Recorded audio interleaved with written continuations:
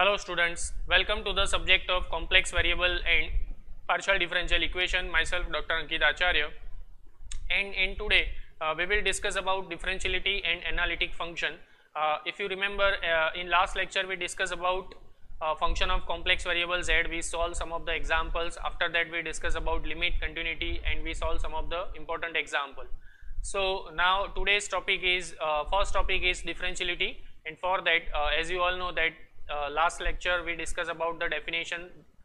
So if f dash z 0, if this limit exists, delta z tends to 0, limit f of z 0 plus delta z minus f of z 0 upon delta z. If this limit exists, then we can say that function is differentiable at point z 0. Okay, and if this limit does not exist, then function is not differentiable. So let's start with very simple example, and so let's start with very simple and important example. So this is our first example for differentiality. Show that f of z, that is equal to mod z square, is continuous but not differentiable at each point in the plane. So to prove continuity, it's quite easy because of f of z, this function f of z, that is equal to mod z square. And what is mod z square? Mod z square is nothing but x square plus y square. If we take z is equal to x plus iy, okay, as you all know that let z is equal to x plus iy in each and every case we are taking. So in that case mod z square is x square plus y square, and this x square plus y square being a polynomial, okay, being a polynomial, so f of z is continuous. Okay, f of z is continuous because polynomial function is continuous everywhere. Okay, so now our next target is to prove that this function f of z, that is equal to mod z square, is not differentiable. Okay, so first of all, what is my definition for differentiality? Here I am finding differentiality at point 0. So delta z tends to 0, limit, okay, delta z tends to 0, f of z plus delta z minus f of z upon delta z, right? Now f of z plus delta z means what? F of z plus delta z. So mod z plus delta z whole square, mod z plus delta z whole square minus mod z square upon delta z. Okay, now what is z plus delta z? If we take z is equal to x plus iy, so what is mod z square? Mod z square, that is equal to x square plus y square. And if we take z plus delta z, okay, what is z plus delta z? Easily you can understand, z plus delta z, that is x plus delta x plus I into y plus delta y. And if I want to write mod z plus delta z whole square, that can be written as x plus delta x, just I write here, okay, and that is equal to x plus delta x whole square plus y plus delta y whole square. Okay, so now instead of mod z plus delta z whole square, I can write x plus delta x whole square plus y plus delta y whole square, and instead of mod z square I can write x square plus y square. Okay, so this equal to delta z tends to 0, limit x plus delta x whole square plus y plus delta y whole square minus x square plus y square upon delta z. Delta z means delta x plus I delta y. Okay, clear?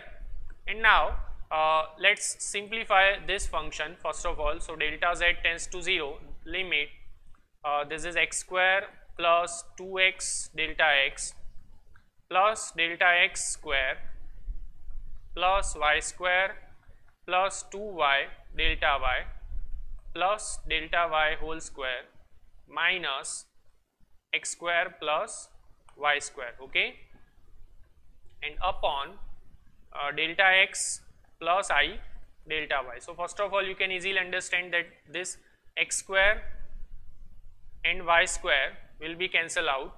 Okay, So the remaining part is 2x delta x. So delta z tends to 0, limit 2x delta x plus delta x square plus 2y delta y plus delta y whole square upon delta x plus I delta y.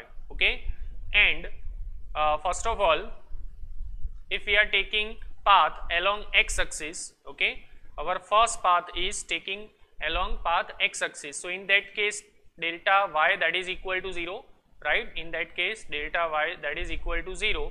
Okay, only we have delta x. So first path we choose path 1 along x axis. Okay, so in that case, clearly delta y that is equal to 0. So we have limit delta x tends to 0, limit, just try to understand from here. Now we have only 2x delta x plus delta x square, okay, and upon delta x. Okay, so 2x delta x plus delta x square and upon delta x, and that is equal to delta x tends to 0, limit 2x plus delta x, and that is equal to 2x. Okay, now choose path 2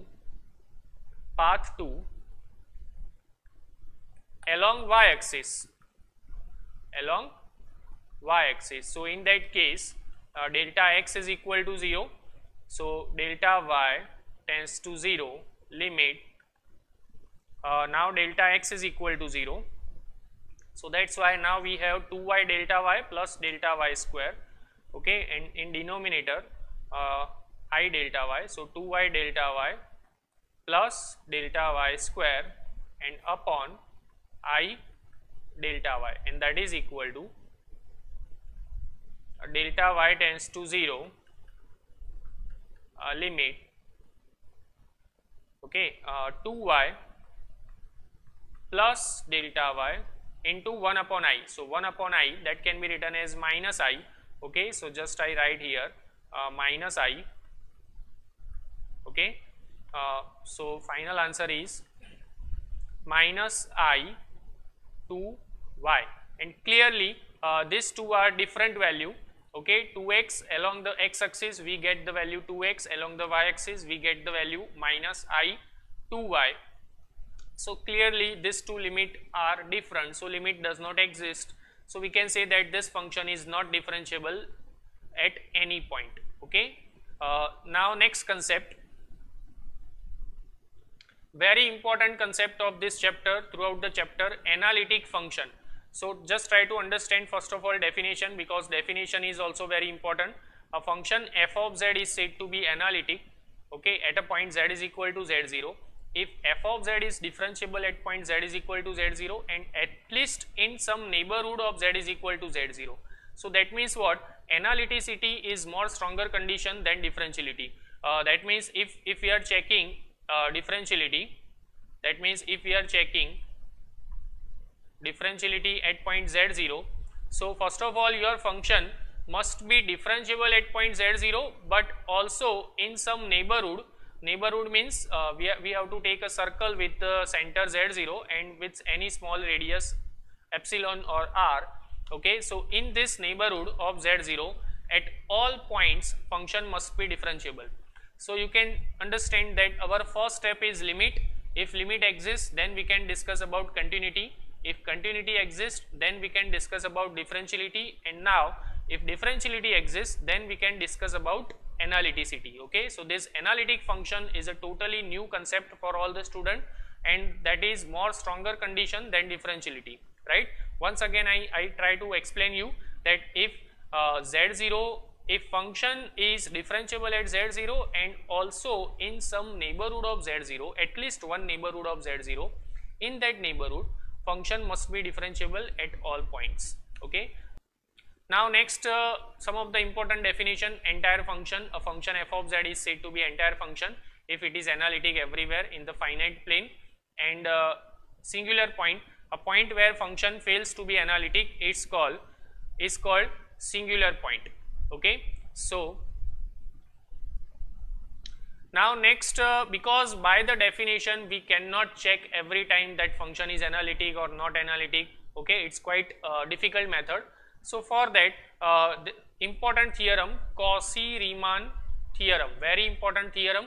The necessary and sufficient condition for the function w equal to f of z, that is equal to uxy plus ivxy, to be analytic for all values of z in a region R, these two conditions must be satisfied. Okay, the first condition is all the partial derivative must be exist, right?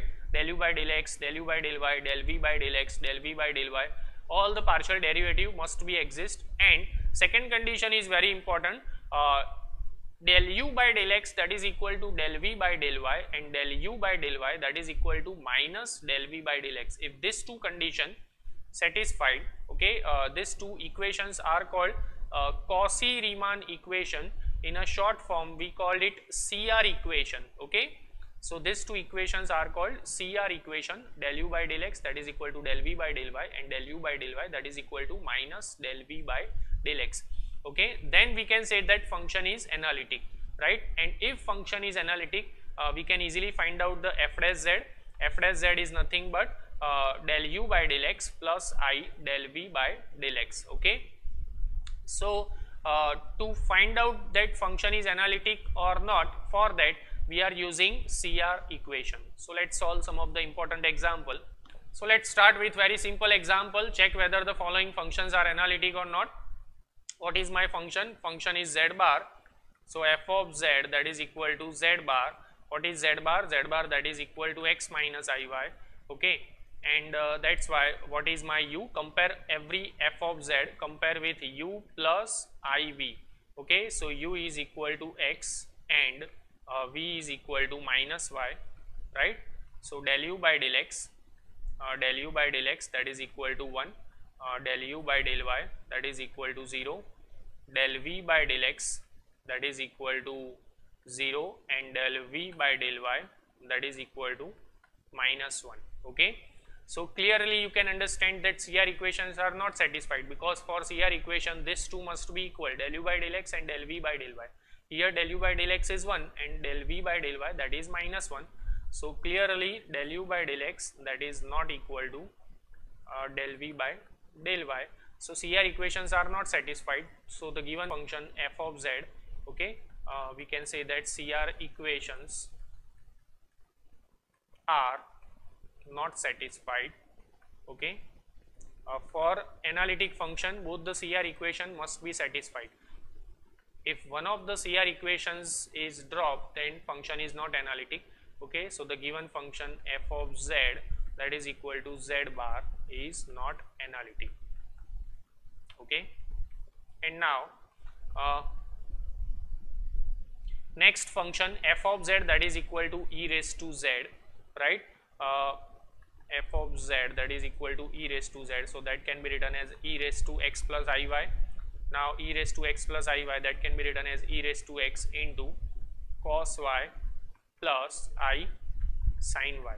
Okay, and that's why u is equal to e raised to x cos y and v is equal to e raised to x sin y. Okay, u is equal to e raised to x cos y and v is equal to e raised to x sin y. Now del u by del x, find out all the partial derivative. Del u by del x, that is e raised to x cos y, del u by del y, that is equal to minus e raised to x sin y, del v by del x, that is equal to e raised to x sin y. Okay, and del v by del y, that is equal to e raised to x cos y. Okay, so you can see that del u by del x, that is equal to del v by del y, del u by del x, that is equal to del v by del y, and del u by del y, that is equal to minus del v by del x. CR equations are satisfied. Okay, so that's why the given function f of z, that is equal to e raised to z, is analytic function. And now function is analytic, you can easily find out f dash z. Okay, but to find f dash z, first of all, see in your question that if they told us that find f dash z, only in that case you have to find out f dash z. Otherwise you don't need to find out f dash z. Okay, differentiation of f of z you don't need to find out. Suppose they tell us about only check whether the given function is analytic or not, but here in each and every case we find f dash z. So what is f dash z? Formula for f dash z, that is del u by del x plus I del v by del x. Put both the value, del u by del x, that is e raised to x cos y, okay, e raised to x cos y, and plus I del v by del x, that is e raised to x sin y, okay, and find out the value of f dash z in terms of z. For that we are taking x is equal to z. So this method that you have to remember, take x is equal to z and y is equal to 0, okay. So that's why you can easily understand cos 0 1 e raised to z, sin 0 0. So f dash z, that is equal to e raised to z, okay, clear. So this is my answer, final answer, f dash z, that is equal to e raised to z, okay. So in today's lecture just we discuss about differentiality, analytic function, and we solve some of the important example. So thank you.